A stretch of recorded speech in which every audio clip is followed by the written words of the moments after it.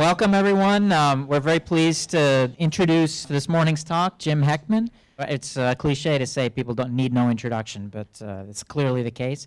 Jim is a Nobel laureate in economics. He won the Nobel Prize in 2000. He's been an economist at the University of Chicago since 1973 and is a USC presidential scholar in residence. Jim has had an extremely long and distinguished career with many major and seminal contributions to econometrics. And more recently, he's taken up very important topics in education and health. With so many distinguished achievements, I think I also will mention the least distinguished thing Jim has done, which is he taught me econometrics, which I barely passed, and therefore will have to struggle to keep up. But we're very pleased to have Jim speak to us today. So I'm going to give you a talk. You can see I didn't prepare it for USC. I'm giving it next week at Brookings. But I've been engaged in a series of projects which are involved in measuring skills and trying to understand what are effective interventions in fostering and measuring skills. And that includes early childhood programs. But there's a very important question which I think links to the interest that people have here on measurement, of trying to measure what those skills are and exactly what the frameworks are. So that's what I'm going to talk about today. So, and it's with, by the way, a graduate from the University of Chicago, a more recent graduate than Darius, Tim Kautz, who's actually a first-rate scholar. And he and I produced, with some others, a paper issued by OECD last December with a title somewhat similar to this. And the paper has had an effect in the sense that OECD, which has typically been pushing the PISA scores and PISA testing, has now incorporated this study of non-cognitive and social and emotional skills into the inventories they're trying now to measure across countries.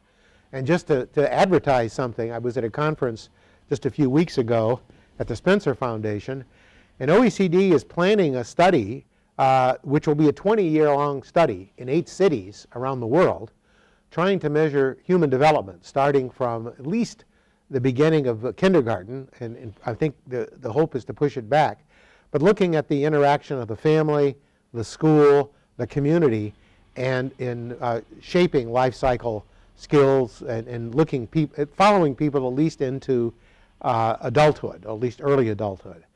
And so this conference in Brookings is really a follow-up to what we had at Spencer, and it's an attempt to, and it's quite interesting because the OECD really has a period. They're going to issue an RFP sometime. You probably might be interested in bidding on it, I'm not sure. But it's a massive study. They're planning on thousands of observations in 8 cities around the world, including Canada. I don't think there's an American city yet involved, but there are cities like in Canada, in China, and several in Europe, and 1 or so in Africa, and it's very much in planning. But the interesting part is that the next 3 years will be devoted to the design of the study. Instead of implementing immediately, they're going to look at aspects of measurement, surveying the literature, and proceeding in a somewhat cautious way. Although they are going to issue a contract, I guess, for the study sometime this fall, after we have a conference. So I am planning with Kautz and others to run, and sponsored by the Spencer Foundation, we're planning a conference in October, which is exactly on how to achieve the title here. So what the best thinking is. And I'll show you what I mean by what I think the best thinking is. Because this is an area that's very much evolving in terms of understanding how to extract the measurements, how to control for various other distortions in measurements, framing questions, as well as questions having to do with incentives of students on particular types of tests. So this would be both cognitive and non-cognitive tests. So anyway, that's a background. So let me just talk about an overview of what's going on, which I just gave you. And that is that there is a large audience, a large interest, I should say, in trying to build together inventories that are really comprehensive in terms of the skills and capabilities of individuals. And non-cognitive, or so-called social and emotional skills, personality traits, which have recently come into the forefront, are now very much on the agenda. But there's an issue about how you go about measuring it. And these character skills, it's a term that I'm going to use today. It sounds old-fashioned, very dated, character, very Victorian. But I think the term is used. David Brooks has a recent book out. I think it's called Creating Character or something like that. But basically, these character skills or personality skills are really quite important. So let me just give you an example, going back in American educational history to what many people consider the founder of the common school movement. This is Horace Mann. This is a quote that he made, or something he wrote in 1838. And of course, he's famous for his writing on education. But what he was really talking about was that we really, when we even think about schooling as a narrow enterprise, it's only a small part of schooling that actually is captured by how well students learn arithmetic, grammar, and rudiments. So if you think about No Child Left Behind and the emphasis of PISA scores, we can see that we test these very rudiments that he's talking about, but the other aspects of feeling and thinking, what I'm calling character skills, have been ignored. And in fact, I have a book that I published last year with Kautz and John Eric Humphreys on the GED, but we review the entire history of testing in the United States. And it's true that in the last 20 or 30 years, the notions of assessment of education have become narrower and narrower. And we're trying to reverse that and showing exactly why it's important to do it. So I'll show you some evidence on that. And so this is the paper we talked about. This is actually with myself and Tim Kautz, and then and Lex Borgens, with whom I've done previous work, and a student of Borgens, and Bas ter Weijl. Bas ter Weijl is at the Central Planning Bureau, I think, in Netherlands still. So this OECD paper is out, and you can download it at no cost. And this has kind of been the center of this activity. So I'm going to talk about this and some of the other activity.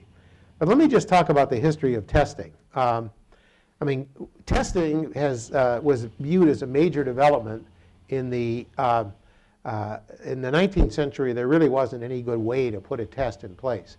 There wasn't any good way to imagine how you would really evaluate schools. And so it wasn't until about the time the IQ test got introduced into the United States, which was around 1950, the Stanford-Binet test, or by Terman, actually, the Stanford psychologist, that there was any kind of even widespread testing. And there were just technological limitations for testing. And testing initially was focused on IQ, but then by the 1930s, actually development that was at the University of Chicago, at Ohio State University, and the University of Iowa, there was an attempt to try to not measure just IQ as a trait, but measure what was called general knowledge, really what schools were teaching. So, and the reason for that was that a lot of different curricula were being implemented in schools. And in particular, the curricula were things, for example, that had to do with what's so-called progressive schools in the 1930s. They didn't follow a set curriculum. And what the Rockefeller Foundation and many foundations wanted to do was ask, are these traits, can we actually measure value added by education, which is, of course, a huge question now. And so what we think of now as the modern achievement test got going. But the fact of the matter is not only to get going, but by the 1950s, when the first kind of computerization, this initially just Hollerith card readers were introduced, people were actually able then to grade very efficiently certain kinds of tests, and that started changing the nature. The technology really drove the nature of the test that was actually being given. And I'll give you a quote. I'm not 100% sure. So the concept that they tried to get at, and they being Ralph Tyler and another guy named Lindquist, who was at the University of Iowa, was really general knowledge as opposed to IQ. So IQ was this capacity to solve problems quickly, but allegedly in an abstract way, independent of any context. General knowledge was acquired knowledge that allowed people to function. But this was all left to the psychometricians of the day. I mean, this kind of developed psychometrics. But Tyler, who actually, he was dean of the social sciences at the University of Chicago, dean of the education school, and so forth. Even in 1940, this is way back when, in some sense, even in 1940, Tyler was very cautious about these exams. And you can see what he's doing. And that's why I'm going to come back to this Tyler quotation, because the modern notion, I think the approach that we're trying to develop now in making inventories of these skills, is to actually think more broadly about other appraisal devices. So he's talking in 1940. And remember, this is really the SAT was starting to be used. Initially, it was thought to be an IQ type test. It gradually got broadened, I think, from the Scholastic Aptitude Test to the Scholastic Achievement Test, and then basically just the SAT, as people began to realize you weren't really measuring a fixed trait, you were measuring some acquired knowledge. But even then, when this movement was just getting going, Tyler suggested a lot of other ways to look at inventories of students. And there are online inventories, there are games that people can play, and I want to talk briefly about those as potential mechanisms to getting a much better understanding of what the skills are of individuals. But Tyler is suggesting, for example, that there are many other appraisal devices that can be used, records. Remember, this is before any kind of digital computers were available, but there really were sources of data that were out there, and he felt he had a much more comprehensive notion of these skills. You could actually develop a fuller inventory of what students were learning, what their capabilities were, and how you might target improving their skills. I want to come back to this because this is where I think the modern movement is going, but it has a very clear precedent in Tyler's work. But the real question about the tests that we've had, and we raised this in a series of papers, is what exactly do these tests measure? And how do you validate these tests? And if you look at the way tests are actually constructed, there's a circular quality. People will say, oh, this test is good because it predicts pretty well another test. I mean, economists and social scientists generally don't care whether or not one test calibrates with another. It's a useful benchmark, but there's actually much more that we're interested in. And so I'll just give you an example. This is one of many examples that we have. But this is actually saying, well, we think that what we'd really like to do is ask how well do these tests predict things that we're interested in the labor market, for example. And I'll show you some examples in health. So for example, many people are surprised by how low the predictability is of IQ for things like earnings and hourly wage rates. You can see the bar here, the dark blue bar is giving you the percent of variance explained just by IQ by itself. AFQT, which is a measure, I would claim, of an achievement test that came out of Tyler's work and so forth, has much greater predictability, but it's still the case that you're only explaining about 15% of the variance. And if you look at measurement error as an explanatory factor, it can only be at most 25% for earnings. There's a lot that's unexplained. And what turns out to be interesting and a persistent finding, one that the psychologists have worked on, we've worked on, we had some studies in the Dutch schools, I'll show you in a minute, that actually then shows that grade point average is actually more predictive than something like IQ or certainly the AFQT. And the reason is, and I'll just to spoil my story or get to the point, is that the grade point average is quite heavily dominated, not just by raw intelligence, but also by motivation, by the desire to learn, by achievement. So things that are typically viewed as non-cognitive skills. So in fact, in many of the recent inventories, grade point is actually being used as an assessment, as a measure. Once you standardize, adjust for IQ, grade point is a measure of non-cognitive skills. And you can see you get a similar pattern. There's a similar pattern for women, but instead of going over everything, let me just talk very briefly. So character skills are, I would claim, a missing ingredient that we're only beginning to really discover. Even though I would point out that Tyler, being very consistent over time, in the 1960s, there's something called the there's an NAEP, the educational assessment, which is still widely used to track the progress of American students. Initially, Tyler suggested that we as a society use much broader inventory than just the test.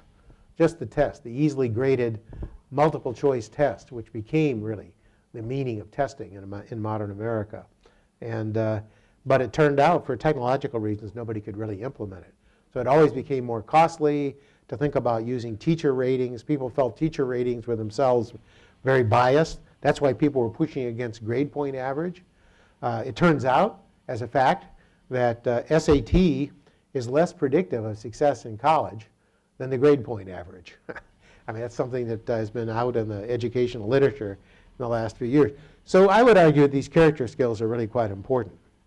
So what are the traditional approaches? And again, people can stop me and say, well, you know all this, or you're bored, and I have other things to talk about, but this is a readily available slide, so I'll show you. So you probably all have heard of the big 5 traits. And these are traits that have now become, these were settled more or less 20 years ago. When people started looking at personality scores back in the 1930s, literally the way people did this, the way the psychologists did this, was to actually look at Webster's dictionary and look at all of the traits, characteristics in Webster's dictionary that describe human differences. So there are thousands and thousands of such traits. That wasn't a very wieldy, it was a very unwieldy kind of measurement system. And so what happened, there was a continual refinement by personality psychologists in the 1990s. And Goldberg and Oliver John, Goldberg at Oregon and Oliver John at Berkeley, but John was Goldberg's student, developed what's called the big 5 traits. And this has become the inventory. Some people call this the longitude and latitude of personality studies. Okay, and each of these traits has a facet, sub-facets, but I won't go through that. But the acronym that characterizes it, or one acronym, is OCEAN. So it's for openness to experience, so it's a tendency to be open to new aesthetic experience. Conscientiousness, and various terms have been used. Grit, Teddy Roosevelt used the term, or recently Angela Duckworth used the term. It's something we all intuitively understand. Extroversion is the capacity to, engage the outer world. Agreeableness is getting along with people. And neuroticism involves basically a kind of obsessive quality. It has multiple meanings here, but sometimes in a negative way, sometimes in a positive way. If somebody's hyperneurotic, that can be very incapacitating. None of these traits necessarily would correlate with outcomes in a monotone way. So you can imagine being neurotic a little bit doesn't hurt, but being hyperneurotic, so you're paralyzed, would be quite harmful. So there is some intrinsic nonlinearity. And that's true even for conscientiousness. We've all known people so conscientious they can't really finish anything because they really have to make it perfect. So, but these are the traits that people have used. And what's happening now, precisely because it's been measured for the last 20 years, and because there's a fairly active literature, people are really quite enthusiastic about the big 5 traits. And so like all these measurement systems, there's been some thinking where now we say, when we think about personality, we think about the big 5.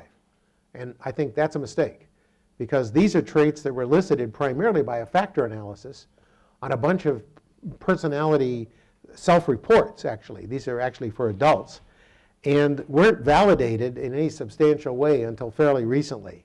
And they actually have a fairly limited predictability. So let me just show you an example. See, these are very truncated slides. So this is a 20-minute talk that I'm stretching out like an accordion here. So, but I can talk further if you want. And actually, I have very detailed notes, but you don't want to see that either. So I will do the short version, and then if there's longer, I can actually go to a longer version. But if you look at these big 5 traits, you can actually find, and people have correlated those big 5 traits. Let me go back here a second. So for example, if you ask, what's the better predictor of mortality? Nothing predicts mortality very well. But if you were to compare IQ, for example, versus conscientiousness, conscientiousness is much more predictive than IQ, for example, in these traits. If you were to look at things like crime and participation, there's a whole literature on psychology. It got very popular about certain low IQ people were likely to commit crime. But measures of conscientiousness and extroversion, sort of the openness, kind of the way that people engaged in the art of society, including negative behaviors, turn out to be more predictive of crime. And I'll show you a little bit of that than actually the structure of IQ and some of the conventional measures.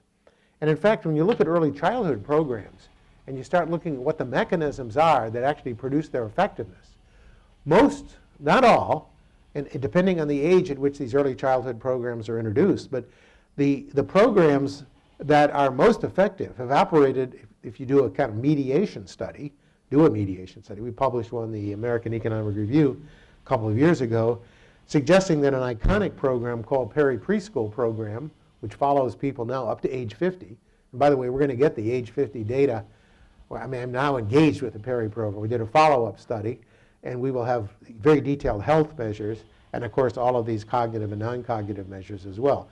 We're going to have that data available next month. So we will be able to have people at age 50. We'll be able to have full follow-ups. We have data on health, which I'll show you from the ABC program, which is another early intervention.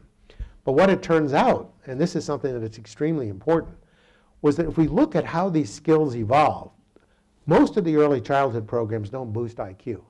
Certainly all of the so-called pre-K programs don't. What they do actually is they boost these social and emotional traits. They build skills, people cooperate together. There's a tremendous amount of interaction and engagement that actually occurs, but it doesn't have lasting effects on IQ. The exception so far has been these programs that are targeting very early years. And those very early years would mean here, there's a program that was done in North Carolina now some 45 years ago called the ABC program, Abecedarian program. And that program actually ended up boosting IQ. But it started children when they were 8 weeks old. And it followed them through age 5 for the principal group, and even some of the kids through age 8. And so and it turns out when you do an analysis and put these various studies together, that almost all of the IQ boosting effects come in the first 2 or 3 years. And that actually goes back to some work which suggests that IQ is fairly stable after a certain age. In fact, all of these different traits have different kinds of stabilities and malleabilities. This is what I've worked about. I don't have good slides, so I'll just verbally explain. So we have these multiple capabilities which explain how people perform in society at large. IQ is, I'm not going to say it's fixed. There's a genetic component, but it can be modified by experience.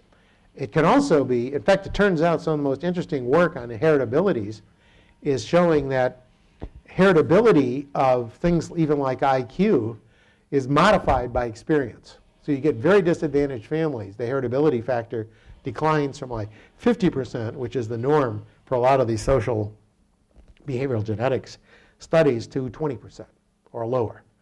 The caveat with that study is the conditioning on a measure of income, and the income itself may be genetically determined, so that the statement that experience matters has not been fully established as in a truly causal basis. But there is some thinking, certainly, that even though even if you get to as high a level as 50%, that it's fairly stable. But the point is that the rank stability of IQ is, I mean, you can get smarter, you can acquire more knowledge, but the rank stability of who's smart and who's not smart is basically pretty well established in the late, I would say by 8, 9, 10.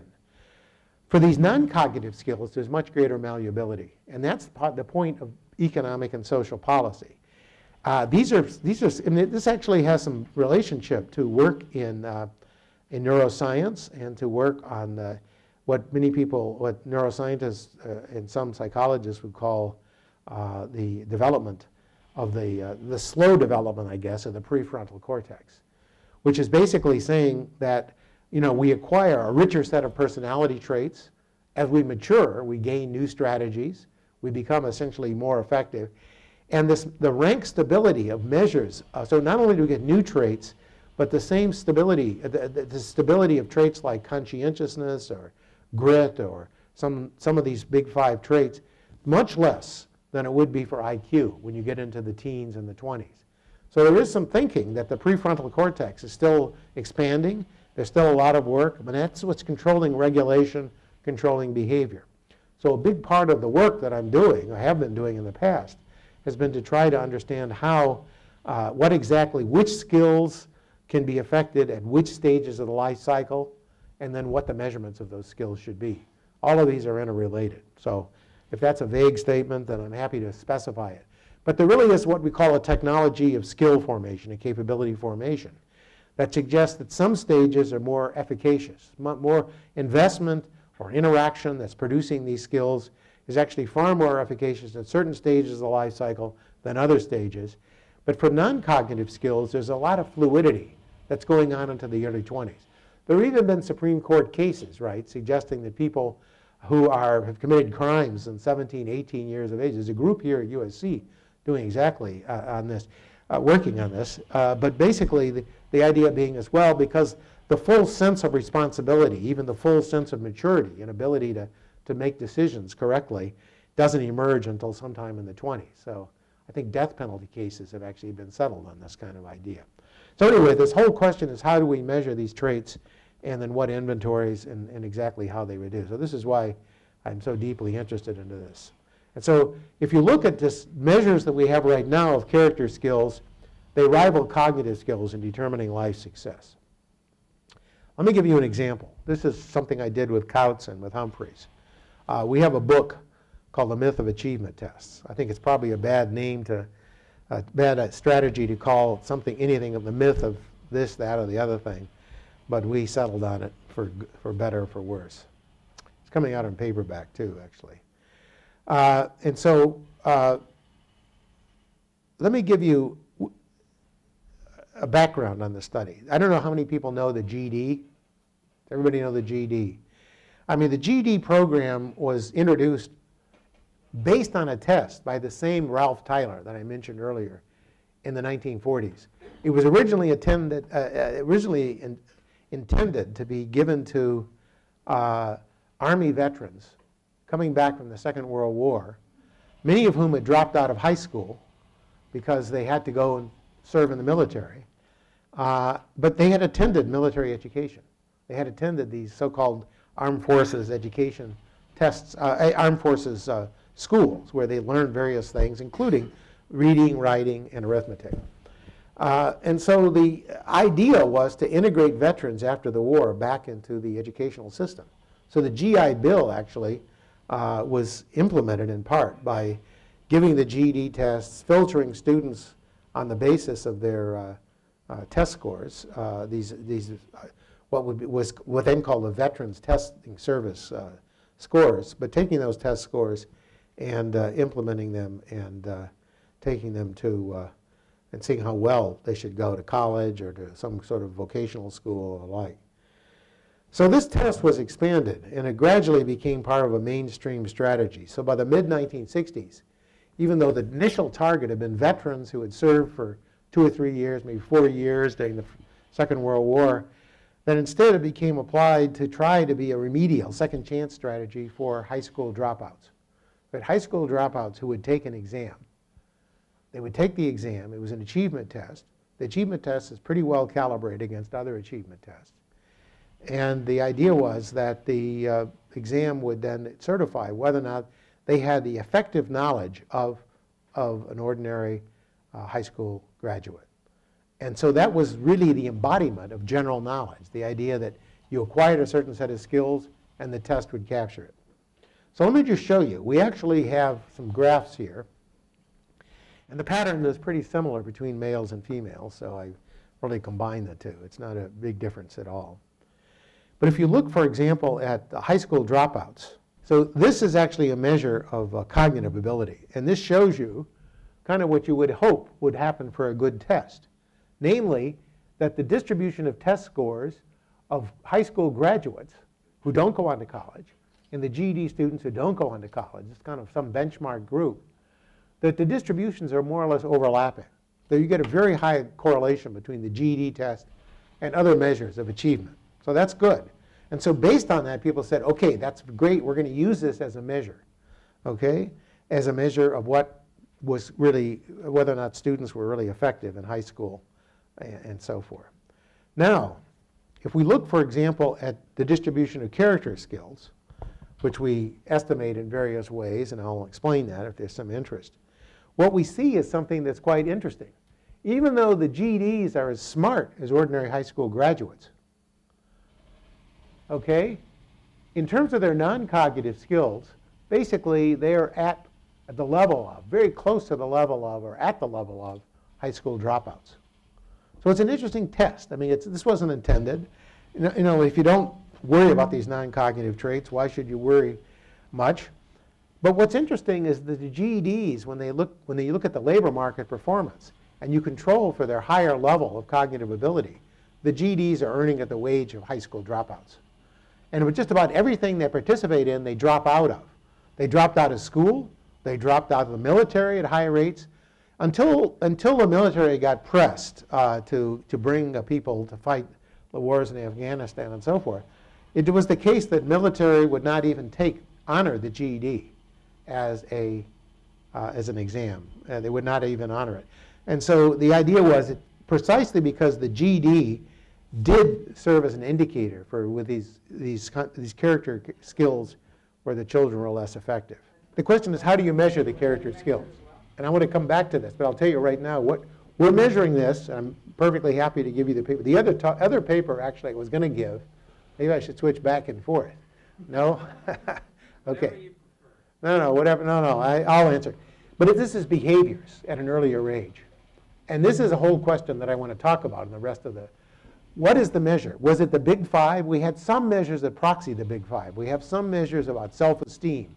We have some measures that are given on the more traditional measures. But from an economic perspective, what we're looking at and using as measures are behaviors.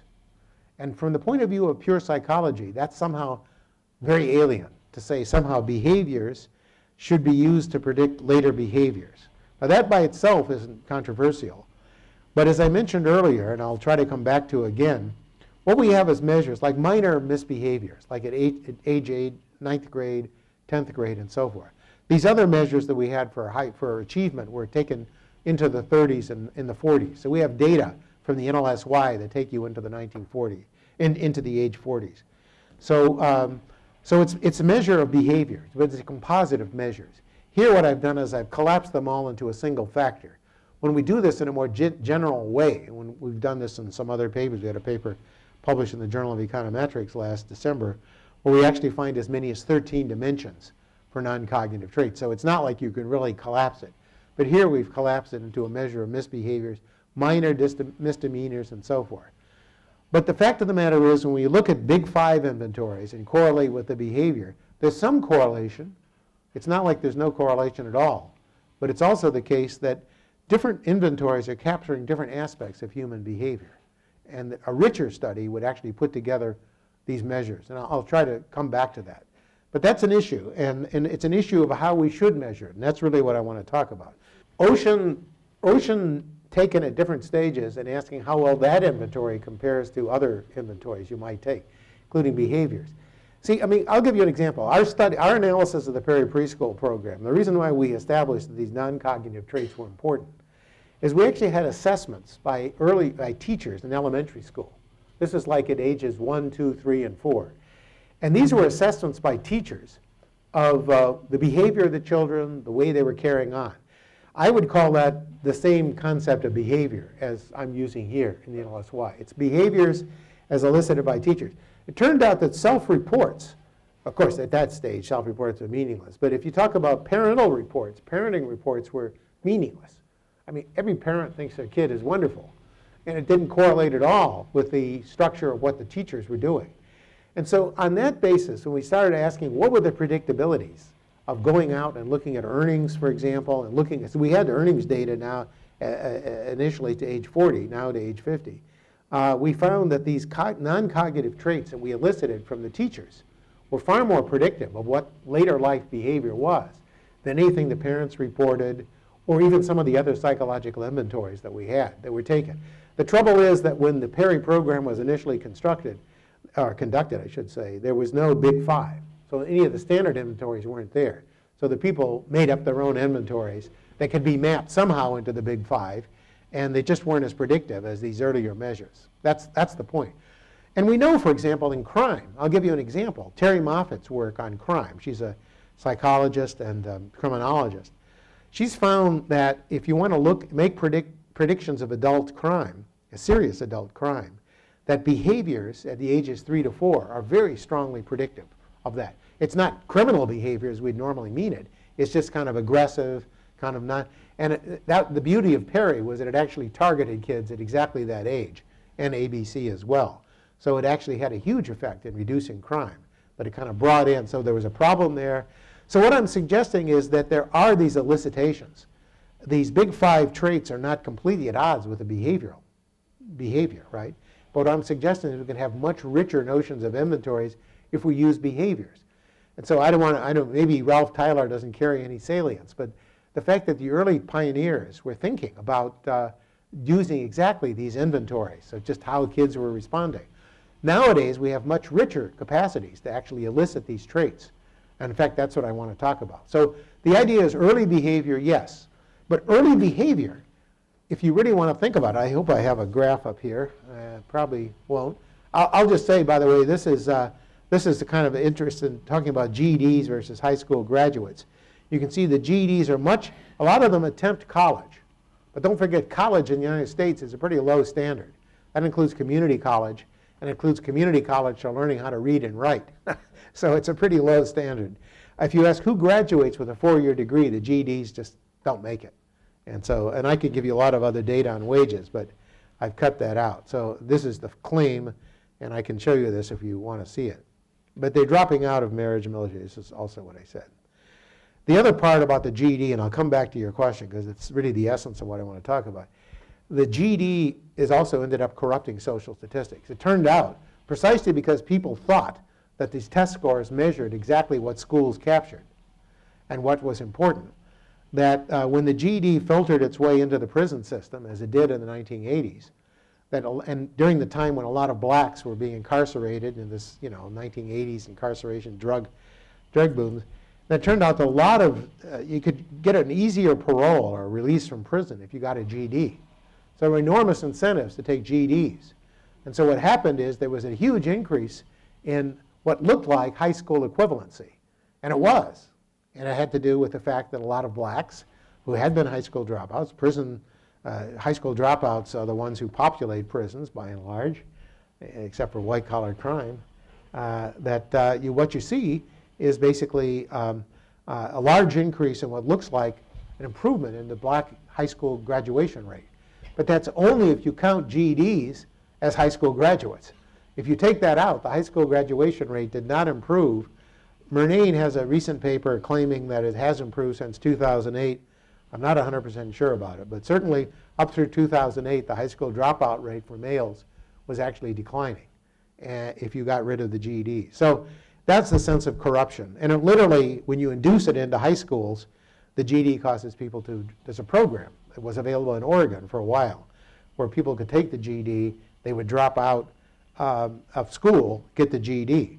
In my own case, when I first heard about the GED, my kids were both very young, and I explained to them, you could take this GED test, and you could basically satisfy high school equivalence. You wouldn't have to go to high school. So I brought a copy of a test exam, and they both said, I don't know, one was in high school and the other was in junior high school. So, well, gee, we might as well just do this. They were in lab school at the University of Chicago, and they said, why don't we take the GED? The point is, a lot of kids actually do that. Of course, they didn't in that case, but the fact of the matter is that it really was a case where the testing mania got went out of control. So what I want to consider is this question about new approaches. I'm going to come back exactly to this, to measuring character, cognitive skills beyond the big five. And this is the key. This is what I really want to talk about. And this, I think, captures a lot of questions in psychology and measurement, which is what we're in the middle of. This is a very simple diagram, deliberately so. But if we think about all tests, everything, all inventories are measures of how people do on a particular performance. An IQ test is just another task, right? It's a task of sort of answering a Raven's matrix, filling it out in certain ways. An achievement test is actually doing the same thing. Task performance could be how well you sit in school, how well you sit down, and whether you're stable, have stable personalities. But this creates a challenge and I think a promise as well. That what we can see is that, and this is where I think it's really important to kind of not fixate on something. See, I've been around long enough to have a certain mistrust. I mean, there's great advantage to actually having a division of knowledge. I have these experts over here. I take their wisdom and I implement it in my study. And I've done that before. That's how I was using the big five and using a lot of the previous inventories. But then I started to question, well, wait a minute. These things were arrived at through some kind of factor analysis. There wasn't that much validation. And there were a lot of other traits that potentially came available. For the economists in the room, for example, you notice, in fact, the big five did not include things like risk aversion, ambiguity aversion, time preference. and so forth. And so Duckworth and I, with Borgens, actually sat down, and I spent like 6 months, about seven or 8 years ago, thinking all I'm going to do is map all of the standard traits that economists have found to be important into big 5 measures. So we had this table. We're going to fill it out. Which was which? How did they map? And what we ended up with was an understanding that we couldn't do that. That there really were aspects of the big 5 that weren't fully captured by the standard traits of economics, and things like trust and empathy and so forth, and that economics really did have some added dimensions of human performance. And then afterward in that paper, Armin Falk and Thomas Doman, conducted a series of papers. Falk has access to the German socioeconomic panel. And so in response to that paper, and we talked a lot about it, he actually put big 5 questionnaires on the German socioeconomic panel. And what he was able to do then was actually measure things like time preference, risk aversion. He was doing that anyway as part of the German socioeconomic panel. And then he could calibrate how highly correlated these traits were. And the fact is, they were very poorly correlated. There did seem to be a bigger span of human dimension, of human productivity. And so that's kind of the background of where this diagram was like in the earlier paper. But the point is that this is kind of obvious in some sense, but it's really important. So for example, take IQ tests. Suppose the task is IQ, and we look at effort. So one thing that we found, and I don't know if you know about these incentivized tests that were given to low-income children. There's a lot of concern about the black-white difference in the United States. And at the time these tests were conducted, the average IQ for the black in the US population was 1 standard deviation lower than that of the white. Well, it turned out then some experiments were conducted. Children, all African American, in poverty neighborhoods, were given the IQ test under 2 different conditions. One was for each correct answer, they got an M&M. For the other, it was a standard incentive. And then it turned out that, that the black-white test score gap more or less vanished on that particular administration of the IQ test. That it really was the effort. The incentives of individuals in that situation were very much weaker. And now this is refined. Borgens has a very interesting series of papers where he also says, now suppose that I give something like the M&M tests, but I measure something like conscientiousness. And if you look at conscientiousness, what you find is that the elasticity of response, say, to an M&M is completely contingent on how conscientious and how motivated the students are. The motivated students weren't at all incentivized by the M&Ms. They were highly conscientious students. But the ones who were less conscientious and less motivated in that sense were highly responsive. And so there is an interaction. And that's all I'm really saying, is that any task performance is going to depend on both cognitive skill, say in this case the IQ test, as well as the non-cognitive traits of how motivated I am, and also the health. I mean, we know that children who are actually ill, we know, for example, from Janet Curry's work and other work, that children who are suffering asthma and so forth do much worse on these tests. I mean, obviously they're physically impaired, and that affects theirs. But this creates a huge issue. And this is an issue that actually characterized a lot of work in psychology. So I don't know how many people have heard about Walter Mischel. All heard of Walter Mischel? But you know about the controversy about, he wrote a book in 1967. And what he said was that there was no such thing as a stable personality trait. None. He was a social psychologist fully at that time. And his idea was everything was affected by the situation. And so in terms of this diagram, Mischel would basically say it's all the first line here, this box, incentives to effort to task performance, was the whole story, and that there were no stable traits except maybe IQ. Now the irony in that, of course, is that he's the guy who also did the marshmallow experiment, which everybody's heard about, which showed that 20 years later, the kids who could wait for a marshmallow were far more successful. If they waiting for a second marshmallow showed a little more reduced time preference, were actually highly successful. But that's getting ahead of the story. And still, in a lot of work in behavioral economics, there are people who will claim, Thaler, my colleague actually, has basically kind of echoed what is going on. That's not a universal statement of behavioral economics, but in some quarters, the view is really these character skills, it's all situational. In fact, it's a raging debate, which I know many of you have participated in. You think about health behaviors and so forth. You say, well, we changed the situation. And what I think is true, it sounds very mediocre to say this, is, both stories are correct. But I do think that these traits do matter and that they can be shaped as a matter of intervention. But I think the challenge here is to understand, if I have a particular task, how do I allocate the performance of that task? Unless I have some kind of variation in the effort, the incentives that I give people, and some ways to think about measuring character skills and cognitive skills and some of the background traits. So then the whole question becomes, the measurement issue has to really be thought of more broadly. And if we can vary the incentives of individuals in experiments, come up with benchmarks of these different traits, it's kind of circular. In some sense, if I just state the problem this way, it's hopeless. Because if every task depends on every trait and some effort, which I can't measure, then it's a hopeless mess. But it's not quite so hopeless, I think. In the end, we end up, like in factor analysis, making a normalization.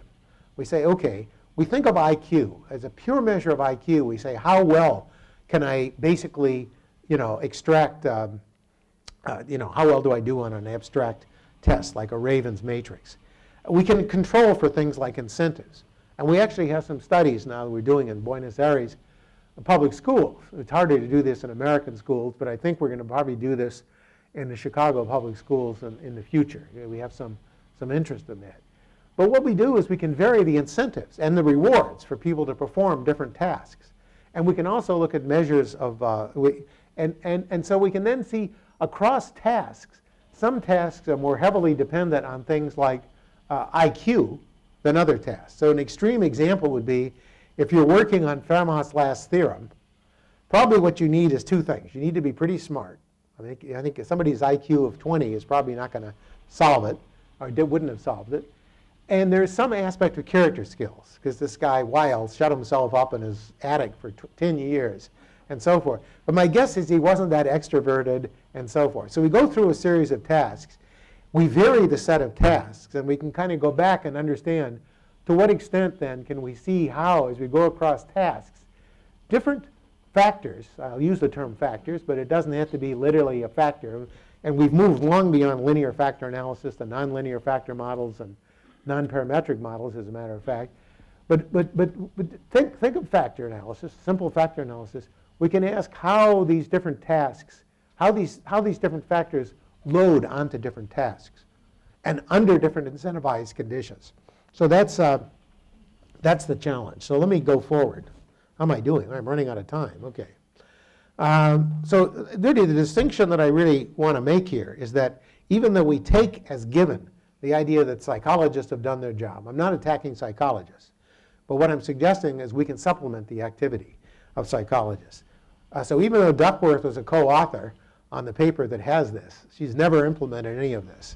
And I think it's true of a lot of psychologists, that they literally are thinking about, they have these measures which they take.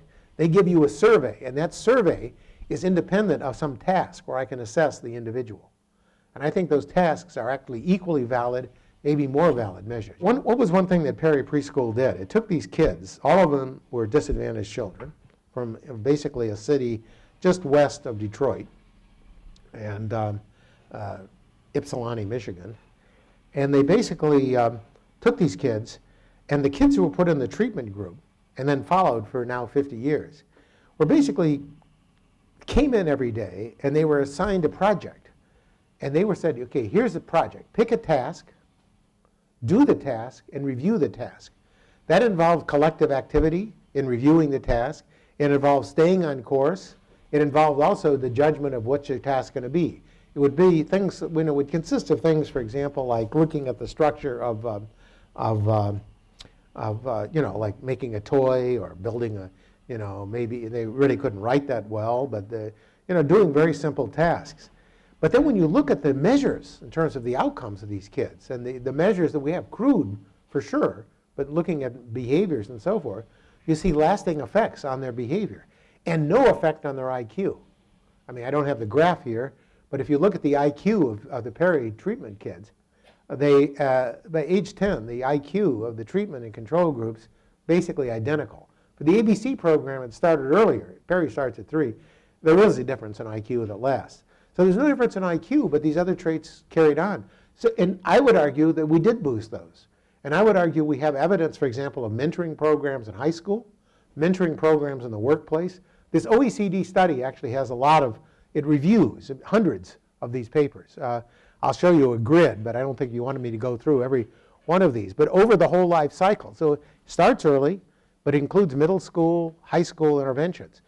Tim Couch is involved in a study at the Chicago Public Schools. He just finished the study for his thesis at Chicago. But what he does is this program is called One Goal. It's written up under a different name by Paul Tough in a book called What Makes Children Succeed. It was a bestseller a few years ago. Tough visited the group and kind of codified what we were talking about. But what was interesting was that this program is taking kids who are kind of average in inner city high schools, average, not the worst, not the best, and basically gave them mentoring. So it provided them advice, guidance, and they stay with it. I mean, a lot of these programs that have sort of placed kids into high school, into college, get them there, and they don't follow them. This program mentored the children. I would argue that was building a form of kind of continued conscientiousness and so forth.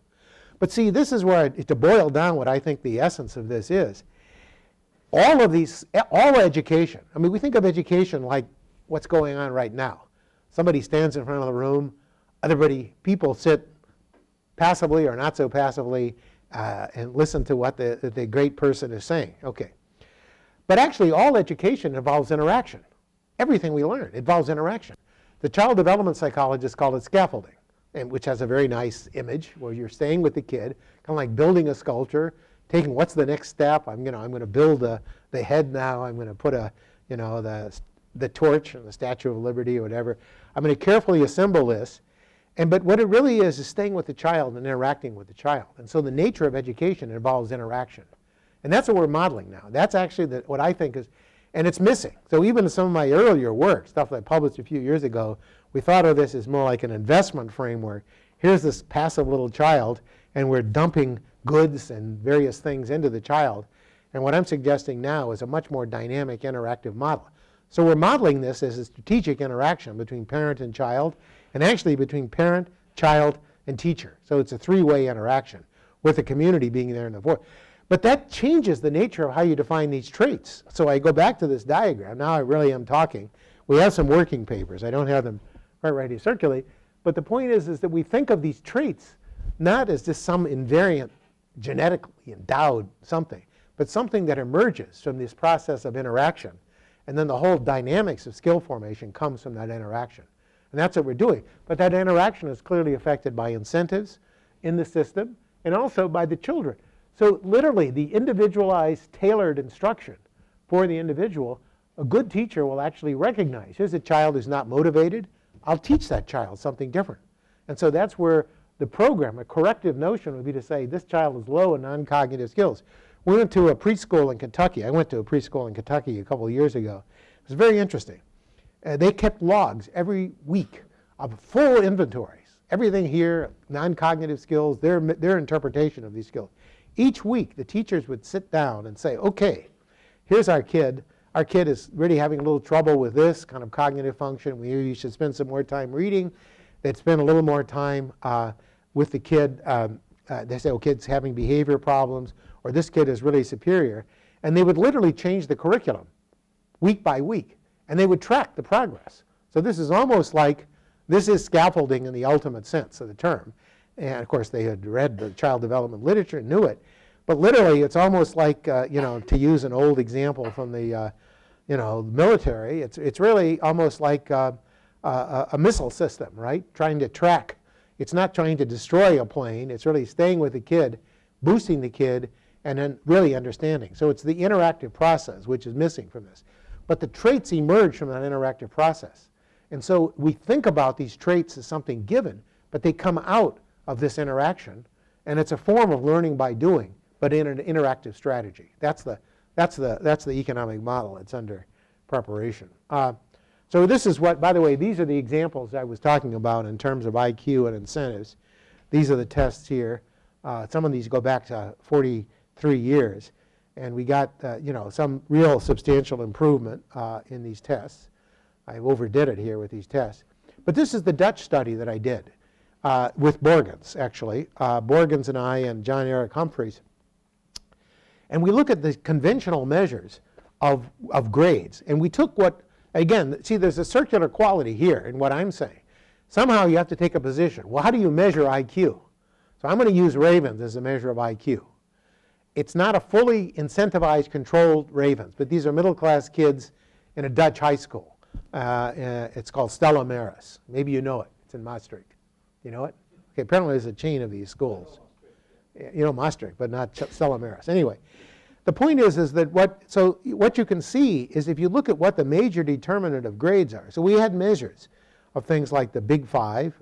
We have IQ. It's a Ravens IQ.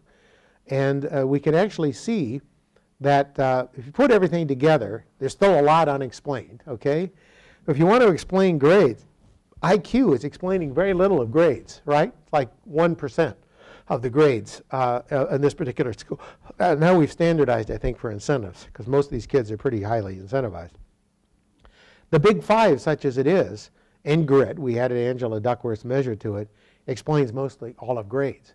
That's why in this, to come back to your question, what we were using in some of those measures to come up with those test scores, we were using grades normalized by IQ as a measure of achievement. And it was a measure of motivation based on studies like this. So there's a series. I mean, I'm not saying this is the final word, but it's underway. You can also see, for example, that IQ, Big Five and grit together explain a lot. IQ explains some of achievement, Big Five and grit, others as well. So this is where this process is an evolution. So I've already told you about this. So here, let me just, I guess I'm close to the end. Okay, fine. You can show me. So I would, this is what I'm saying though, that right now, if economists take the psychologists, at least the personality, the psychology is a huge field. And so when I talk about the psychologists, I'm talking about the personality psychologists. They're cognitive psychologists who would reject everything, and social psychologists who would reject. Just like in economics, there are different groups that, no, I wouldn't say dislike each other, but don't trust each other. They just think that it's all nonsense what the other groups are doing. But I think economists have really spent a lot of time thinking about these things. And we do have elicitations. We have mechanisms for doing so. We offer people experiments. We put people in experiments. We have ways to do this. And we do know that these things are somewhat predictive. If you look at some of Falk's work based on the GSOP, the German Socioeconomic Panel, you'll see the risk aversion, trust, and empathy, ambiguity aversion, and time preference are all factors that matter. And what I would have shown you had I given the other talk was that education can actually foster each of those traits as well. So we can actually, if you believe that I've given you a causal account of that, we can actually find that education and interaction more broadly can do so. So here I'm repeating Tyler. I won't do that again. But basically, here's where I'm being faithful. There's a psychologist I work with. He's University of Illinois. Roberts is his name. And he is extremely thoughtful guy. And even though the psychologists, at least the personality psychologists I work with, have not been that quantitative, if you look at his definition, you can see that what he's talking about is enduring patterns of thought.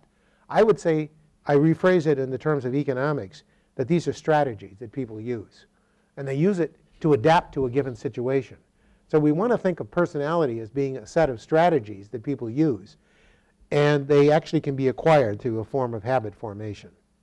So here's what I actually, so let me show you. This is something from Kautz and Zanoni's study in the Chicago public schools. So if you ask who graduates secondary school, and you ask, well, he has measures of IQ, he has measured of the achievement test, and he has the 9th grade GPA and 9th grade absences.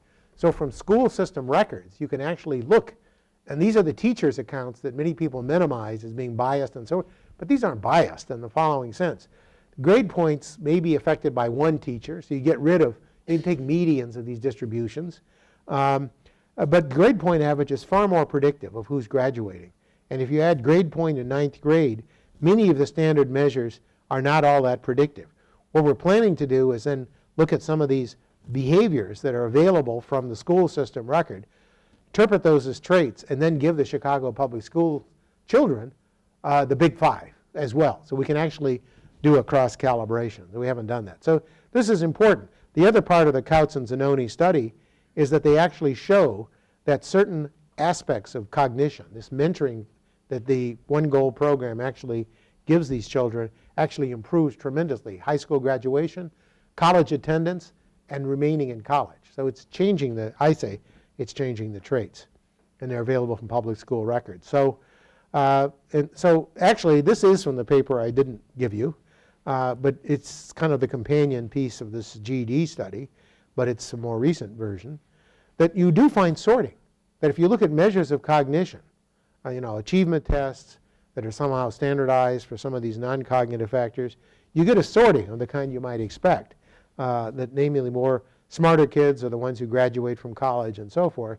But if you look at the social and emotional factors extracted from these behaviors, and tried with a lot of different systems, self-report systems now for high school students, as well as behaviors, you get very strong sorting. So I think, and then this is what I was, so in talking about the causal analysis, this is actually from the other paper, you can actually see that if you take these measures of cognitive and non-cognitive behavior that we have in the National Longitudinal Survey, and you go from the bottom decile to the top, the top curve is the joint distribution.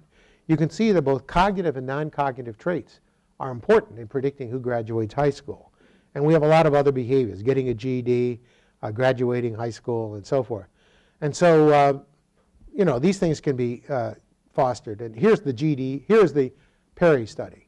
So Perry has a 7 to 10% rate of return, cost-benefit analysis. We still haven't measured the full health impact. We will have that. We have actually physicians' visits now. And as I say, we'll have that data available early next month. But you can see that Perry had no effect whatsoever in terms of IQ in the long term. It's the same for males and females. So I say that. Yet you get like 6 to 10% per annum. And that's adjusting for deadweight cost of taxation. It's adjusting for a range of behaviors. And it really is through the non-cognitive traits. And I work through non-cognitive and character skills. So here's my example. But again, see, all of these are kind of put together. So let me see. I mean, just looking at my slide. This is actually a mediation analysis and decomposing the traits. But since I know there's a lot of interest in health here, I will put up here something that we're actively working on with your group. This is a paper that was published in Science last year. Now remember, the interesting thing about these early childhood programs, both Perry and ABC, is when they were conducted, when they were initially proposed, the whole idea was to boost IQ of disadvantaged children, because that was the reigning theory, that IQ and cognition was what was dominant in what could create success in life. As a byproduct, it turned out, we looked at other measures. And so, for example, in this case, medical records were actually achieved. These were physicians' visits by the ABC group, the treatment and control group. These people are now 35 years of age. But you can see substantial differences, for example, in blood pressure, hypertension, HDL, cholesterol, obesity measures, and so forth. And so and we're translating that into a cost-benefit study here, working with you guys. But one of the main mechanisms is through promoting these so-called non-cognitive skills. So you think of health. How do you promote health? Well, obviously one way is you give people doctors and gain access to medications. That's the traditional view. But the perspective that we have is you're building these social and emotional skills. Those turn out to be very important. And again, we haven't finished the full mediation analysis yet for the ABC study. We have a group working on it in Chicago. But it's showing that, again, the mechanism was. And this came as a great surprise. So in 1960s, when cognitive psychology ruled the roost and changed educational policy thought, it was all about IQ. And suddenly we're realizing we boosted a whole set of behaviors, including the fact of how people are taking care of themselves and what their adult health is and how that emerges over the life cycle. So anyway, this is I'm just repeating what I said earlier. Gaps in non-cognitive skills emerge early. They're tied to family background and measures of disadvantage. Disadvantage, by the way, I don't think is measured by income. I mean, people use that. It's common. Disadvantage has much more to do with parenting style and those kinds of resources. Non-cognitive skills are highly malleable. and there are a lot of programs. And I could go on. I will say this: if you go to the OECD study, which I mentioned, we go through a whole series of programs. So these are all randomized controlled trials, or largely randomized controlled trials. And what we do is we go through. This is a very busy grid. I don't know if you can even see it. But we look at the group starting from the early childhood programs through elementary school, adolescence, and so forth. We look at a variety of programs with various follow-ups, looking at what the effects were on adult outcomes, almost adult outcomes, and what cost-benefit ratios are.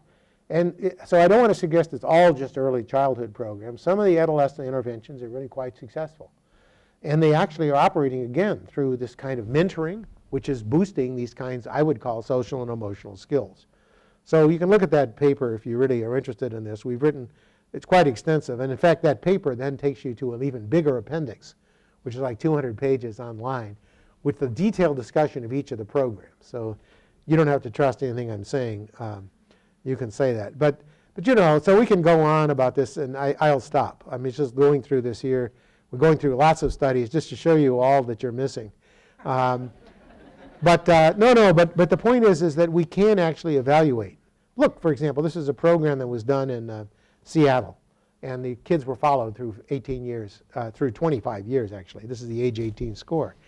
And what it was basically boosting social and emotional skills. It was targeted that direction. And you get some significant improvements. These are experimentally determined treatment effects on the grade point average, less on the achievement test, but some. In Perry, if I can find it quickly, what you also found was that you did improve achievement tests, but you achieved it not because they were any smarter, because the kids were more motivated to learn from school. We think it'll have a big effect on health. We don't know that for a fact. The One Goal program is basically Tim's program, and so I think I should stop. Here's the summary. So I'll stop with the summary. So anyway, we're in the middle of this process. What I didn't talk about was there are a lot of very exciting ways to elicit these preferences and these traits, not just through standard tests, not just through these behaviors.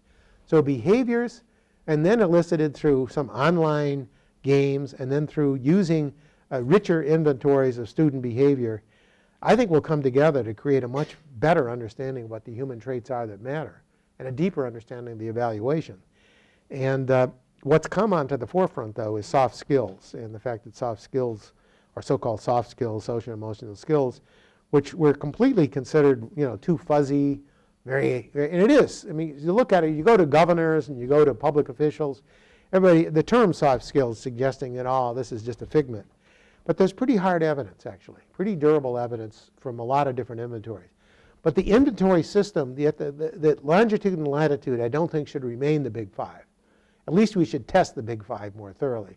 And that's what we're engaged in. So I will stop at that. And there's more on this in this book and in this particular paper, which you can download at once if you're remotely interested in this. This particular paper is pretty inclusive and has appendices, which will take you to it. So that's... But I did want to ask a question, which is a lot of these measures that you're looking at are about high school achievement, and a lot of the, in some ways, the predictors or the soft skills are things like GPA or absences, and they're all truncated in the right tail. Right. That is to say, but presumably education for people at university, there's some value added that we're giving, we hope we're giving to people long term. And so my question is, what do we know about the contribution of education or the importance of these skills in the right tail? Well, see, that's the second paper. So if you want to stay for another hour and a half. No, but actually that's what we try to do, is actually look at the, so I mean, the short answer is that we look at education and we look for different demographic groups. Some of these studies are done on targeted populations of very disadvantaged children. But here we take national samples and we ask questions of what's the benefit of an extra year of education at different levels of schooling. So we start, for example, looking at graduating high school, and what is the effect of going to secondary, finishing secondary school, going on to, say, community college, from community college to four-year college, and so forth. So we can look at what the causal impacts are of education. That's pretty traditional. But we can also look at how it affects these cognitive and non-cognitive skills. And so what you find is there's a direct causal effect, but on the skills themselves. So you can actually see that.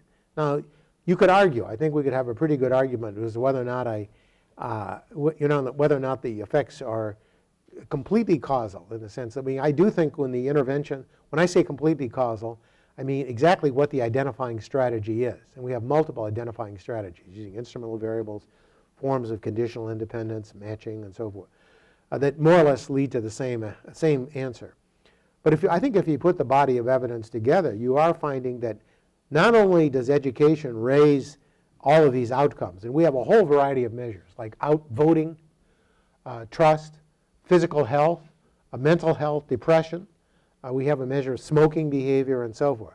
So from the same broad set of skills, maybe I should use the other slide. I have one graph that's actually really good. I don't know if you really want to see it. Probably not. Okay. Okay. But actually, you look at it, we have multiple outcomes. So using the same inventories, we see about 15 different outcomes that are all related. And that gets back to the idea these capabilities are generating these basic behaviors. And they are modified by education, but at different levels of education and different levels. And this is the interesting thing, for example, if you want to look at what reduces crime, where does crime have its biggest impact, and for which populations? So you get a relatively disadvantaged population, low in non-cognitive skills. You can see that graduating high school is a tremendously important causal question in promoting non-cognitive skills for reducing crime. If you were to ask the same question for, say, reducing smoking, well, high school is there, but actually graduating college, or attending college anyway, plays a very important role. So it's, again, this notion that we have these multiple tasks out there in life. Education is another component here, obviously giving you the skill, but that coupled with the underlying traits. But it is boosting the traits. So there is evidence that above and beyond just the effect of being at a given grade of schooling, there is an additional effect of those traits. So the traits boost the schooling, and the schooling has an effect above and beyond the traits. So they're both together. That was the second paper. I mean, the untold story, I guess. What do you think is the implication? So in the summary statement, you have that soft skills were more malleable at later ages. Seems to be, yes. And so, what do you think is the implication of that to the returns on investments, later ages versus earlier ages? Because you've sort of made the point earlier that investments when you're very young are more sort of socially desirable than there is later. No, I understand the question. The fact of the matter is if you look at this OECD summary, we do find some pretty effective investment. I mean, there is a life cycle dynamics here. I mean, if you just look at the dynamic model of skill formation, what you are going to find is that the larger the skill base earlier on, the more the returns will be over the life cycle. I think that's pretty well established. But what is also the case is that there is kind of fatalism that's crept into certain notions, that it's all over by age 3. I mean, there are these people, there are a lot of advocates out there, and it's very, they have these buzzwords and so forth. I don't want to repeat them all here, but they're really suggesting it's all over at age 1, at age 3, maybe prenatally. People are still learning and acquiring skills throughout the lifetime. But it turns out that this malleability, I think, is really important, especially if you're designing second chance programs. That even if a kid's IQ really might not be boosted at age 14, 15, or 16, there still are effective programs that can, working through these soft skills, can actually remediate. See, health is an interesting attribute, which I've really understudied and I haven't really talked about fully in terms of the dynamics of health.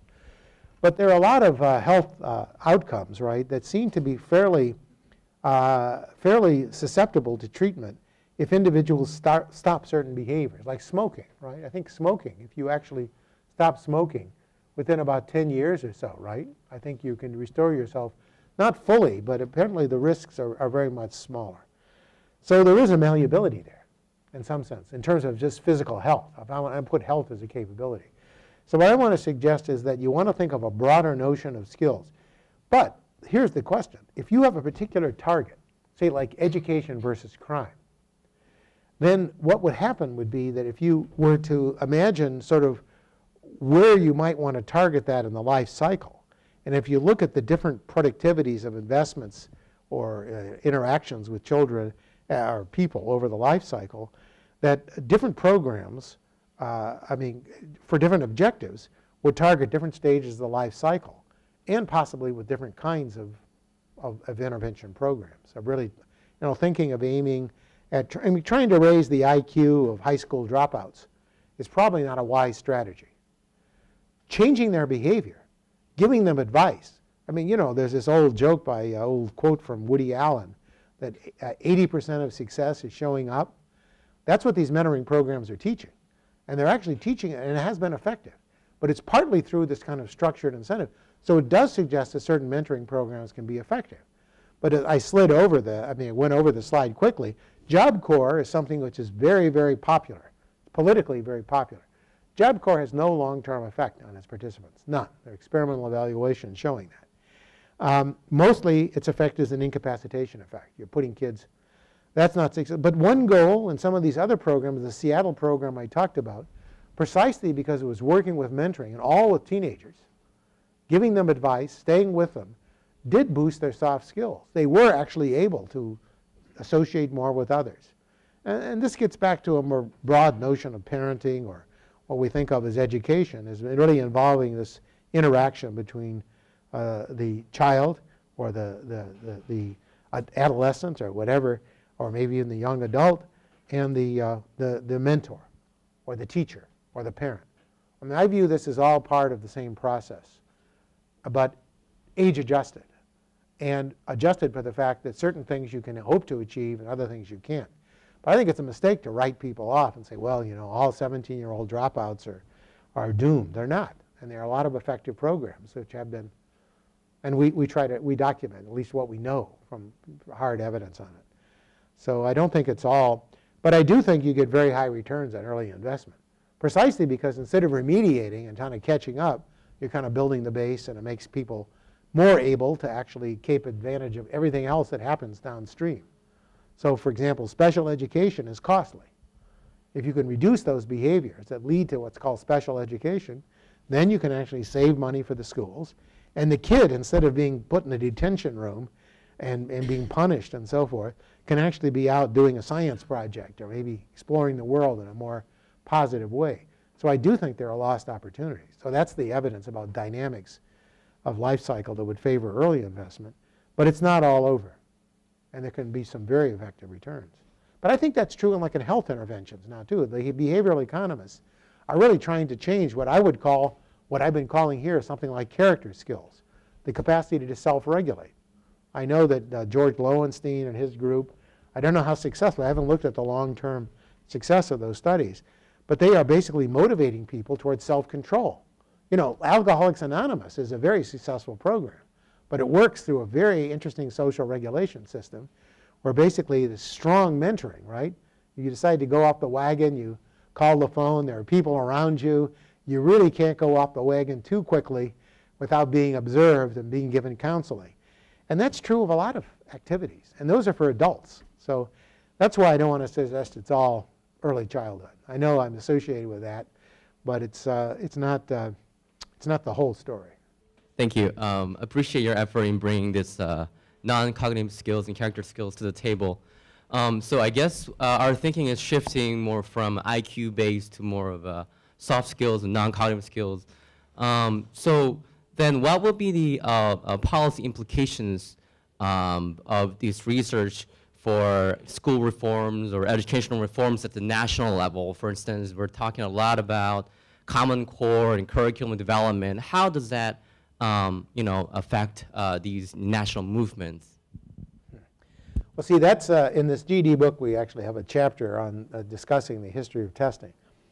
And what happened, I think, for really well-intended people, the concept of education in the United States anyway, and I think the view in the United States influences that in the rest of the world, actually, it has traditionally, has gone from this so much broader notion of what Horace Mann was talking about in 1838 and Tyler in 1940 to a very narrow notion about cognitive achievement.